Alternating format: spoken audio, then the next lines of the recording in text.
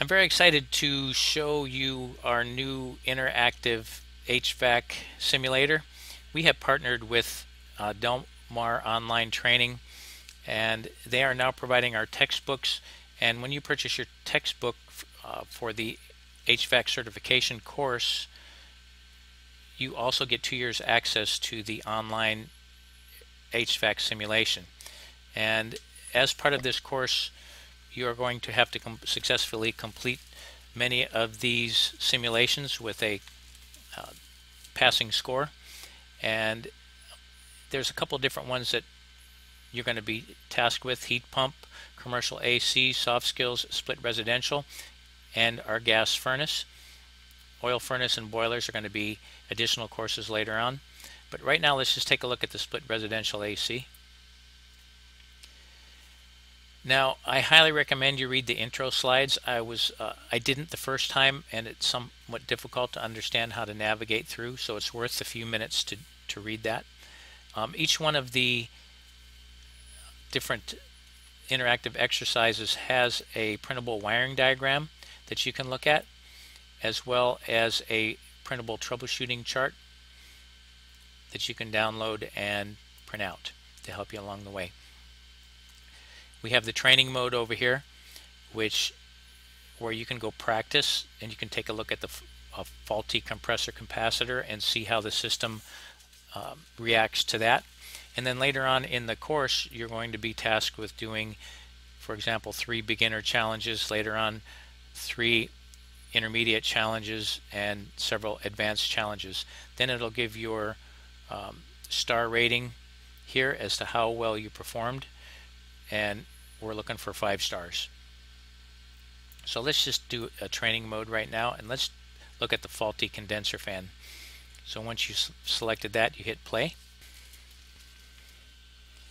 Now, when you start out, it shows you your cell phone with your service dispatch page. All of your customers' information is located on your dispatch page, and this is very similar to what you're going to be paged on your cell phone or your mobile device from your dispatch when you're working out in the field. So when you're ready to go and you've read everything, you click start, and here you are in front of your van and in front of the garage. Now, to walk in, you use your arrow keys, similar to the old style interactive games, and you can move around, use your mouse wheel to zoom in and out. If you want to pull off the cover, you just click. Here's our service switch here that you can turn on and off. And then when you want to back out of the zoom mode, you click the X button, it backs you out. And then look over here, you even have a broom to sweep up when you're completed. There's your circuit breaker panel. Again, you use your arrow keys and then navigate into the home.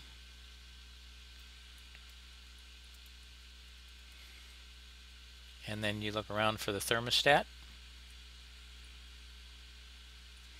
There it is, you click. Put the system into the cooling mode. You can see that it's set at 60 degrees Fahrenheit. And this indicates that it's blowing hot air out of the register, so it doesn't appear to be cooling.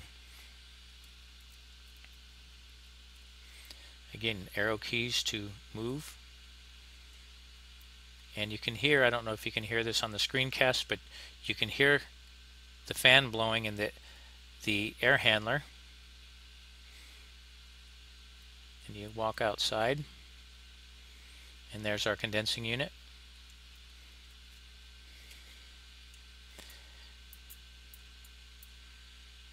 You click on the condensing unit and you can zoom in just a bit. Use your mouse wheel. If you use your left mouse button, you can pan around and take a look at what's going on here with this system. And there's our disconnect up here. You can turn it off if you want to turn the power off. You don't want to try and replace anything with the power on. And you can hear it humming just a bit. Click on your service panel, And let's see what's going on here with the voltage. So our tool menu is over here, and here is our digital meter. You can select volts AC, and that humming you hear is the unit itself.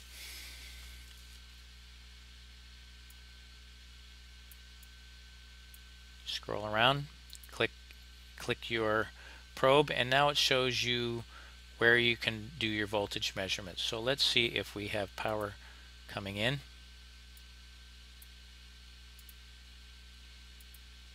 It shows we have 240 volts. Click on that again. We have 240 volts coming into the unit, so it appears that we have power. If you want to get rid of your voltmeter, you just turn it off. Click your X button to back out. So let's take a look at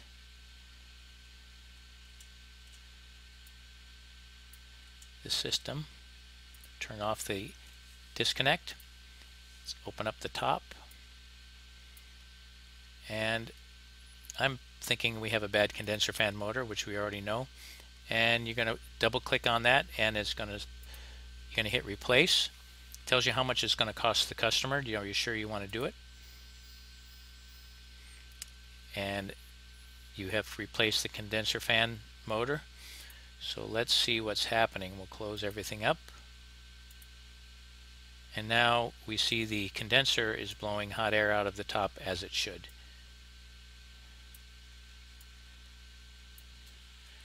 Now you use your arrow keys to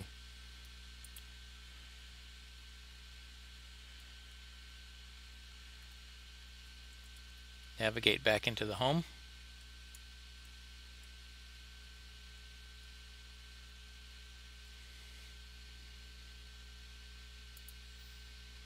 Now you've just done your sweeping, cleaning up after yourself. Now we see we have cool air blowing out of the register. So we're now complete with our job. Now you need to even make sure you close the door for the customer, just like you might if they weren't in a real situation and they weren't home.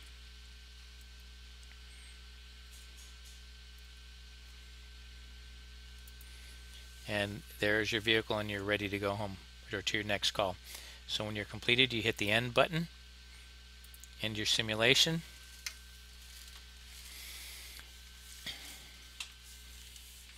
And you will now get a feedback report on each attempt. And it's going to show you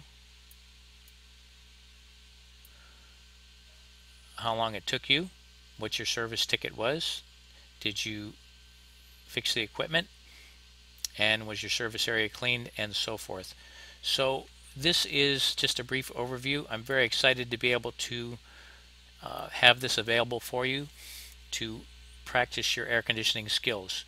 So this will be available in our next class that will start November the first Tuesday of November 2013, and thereon. Any questions, comments about how this all works, our HVAC training, please give me a call or email at ron@hvactrainingsolutions.net.